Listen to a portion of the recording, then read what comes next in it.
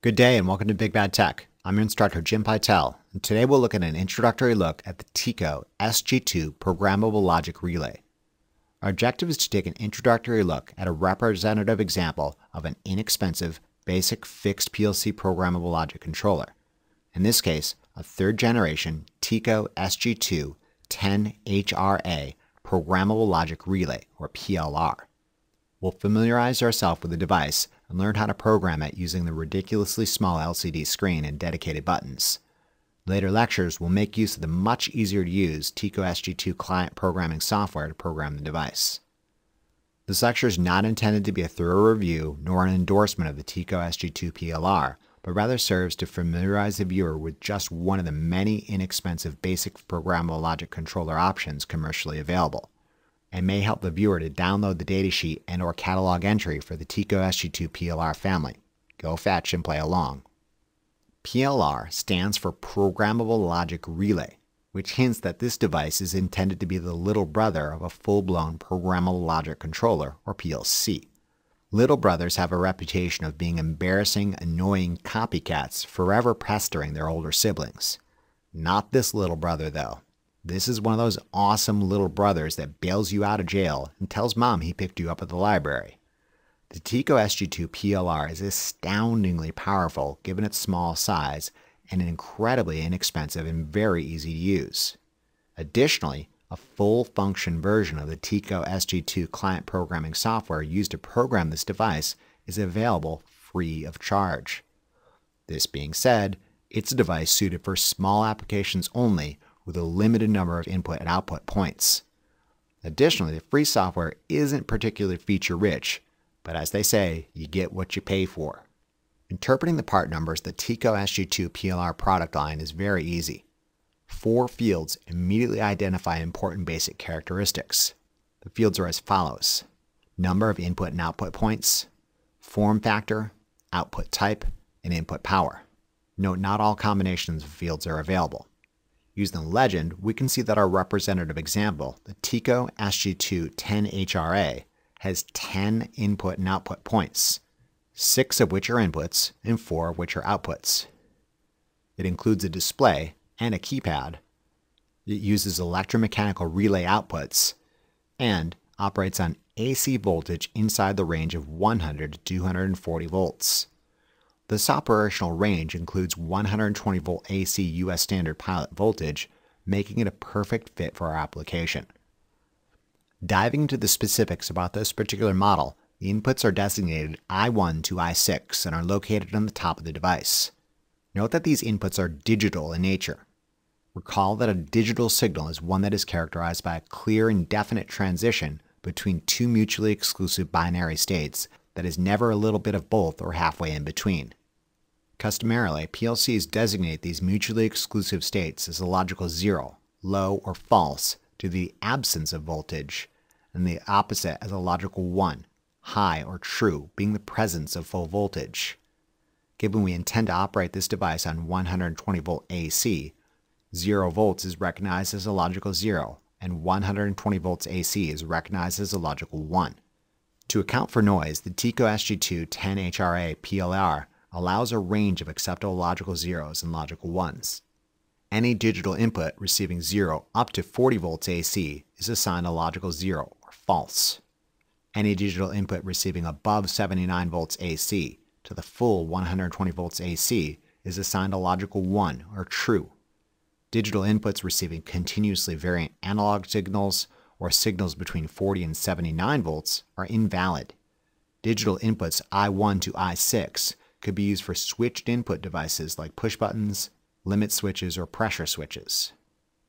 Electromechanical relay outputs are designated Q1 to Q4 and are located on the bottom of the device. Power connections appear in the upper left. This device is intended to function on 100 to 240 volts AC. In the lower right, this device has a communication port that enables connection to a PC using a USB cable. The communication port allows a technician to program and monitor the device using the TECO SG2 client programming software. There are 4 cursor buttons that allow navigation and 4 operation buttons: OK, Escape, Delete, and Select. we'll be making use of these dedicated buttons to write a basic program on the ridiculously small screen. Note if the device is set to start in run mode and contains a valid program, upon power up, the device will immediately execute that program. This can be hazardous in an industrial environment, so familiarize yourself with proper shutdown and startup procedures on whatever system you're working on. Let's assume this is our sample system. Note the schematic indicates there's a normally open maintain contact selector switch on input 1, a normally closed momentary contact red push button on input 2, a normally open momentary contact green push button on input 3, and a normally open momentary contact yellow push button on input 4. Inputs 5 and 6 have no field input devices attached. Electromechanical relay outputs Q1 through 4 selectively energize or de-energize pilot lamps with 120 volt AC. Upon powering up the device, we see it immediately goes into run mode. The top I or input entry of the home screen indicates which of the inputs are energized. It looks like input 2 is energized as we'd expect, given the normally closed electromechanical nature of the field input device hooked to input 2. Across the bottom Q output entry of the home screen indicates which of the outputs are activated. It looks like no outputs are energized. The escape button takes us to the main menu. We've got a couple choices: ladder, function block, parameter, and stop. A blinking cursor appears next to the active line. Navigating using the down arrow, we see additional choices: data register, write, real-time clock set, password, language. Note one can view an existing program on a running device. However, one can only reprogram a stopped device. We can navigate to stop using the arrow keys and press OK. Another screen asks us to confirm our selection. Press OK to stop the device. Let's clear the existing program and start fresh. Navigate to Clear Program and press OK. Another screen asks us to confirm our selection. Navigate to Yes and press OK to clear the program. We'll return to the top menu. We can now navigate to the ladder entry using the arrow keys and press OK. We're offered a blank screen. This is where we'll write our program. Before we do that, let's discuss the programming format offered by the TECO SG2 10HRA PLR. The small display allows a ladder logic diagram with 4 columns, 3 of which are input or contact fields on the left, and the 4th is an output or coil field on the right. A rung in a ladder logic diagram is intended to have 3 contacts wired to a coil. However, if you want to use less than 3, this option is available. We'll discuss rungs with more than 3 contacts in later lectures. The TECO SG2 PLR can run a program with up to 300 rungs in the ladder logic diagram.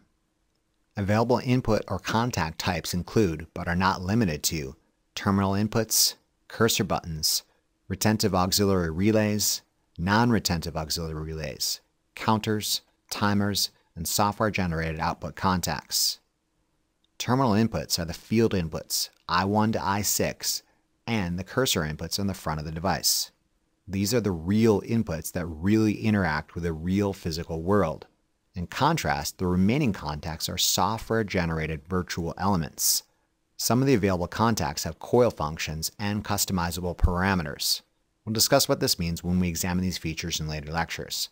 For now, here's a brief overview. An auxiliary relay, if you want to think of it this way, is the programmed equivalent of a virtual relay and its associated contacts. There are 31 retentive auxiliary relays, meaning the state of the auxiliary relay and its associated instructions are maintained at power off, and 31 non-retentive auxiliary relays, meaning the state of the auxiliary relay and its associated instructions are not maintained at power off. Counters and timers obviously perform counting and timing functions and can be used to coordinate the activity of a system. Software-generated output contacts are kind of like the programmed equivalent of an auxiliary contact. When an output coil changes state, these contacts also change states. Available output or coil types include, but are not limited to, contactors and set or reset coils. For this particular lecture, we're only going to use the terminal inputs and a traditional contactor coil. A traditional contactor coil is equivalent to the output enable or OTE instruction. We'll discuss some of the other coil options in later lectures.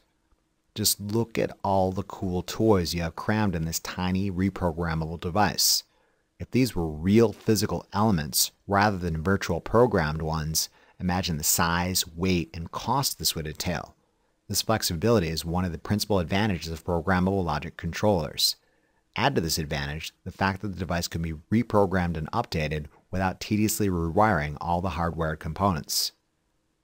Let's program the 2-input AND function by placing two make functions in series with one another. Let's use inputs 2 and 3, and we'll use this program to light a pilot lamp on output Q1. Here's a general guideline to using the dedicated buttons on the front of the device to enter a program. Rule 1.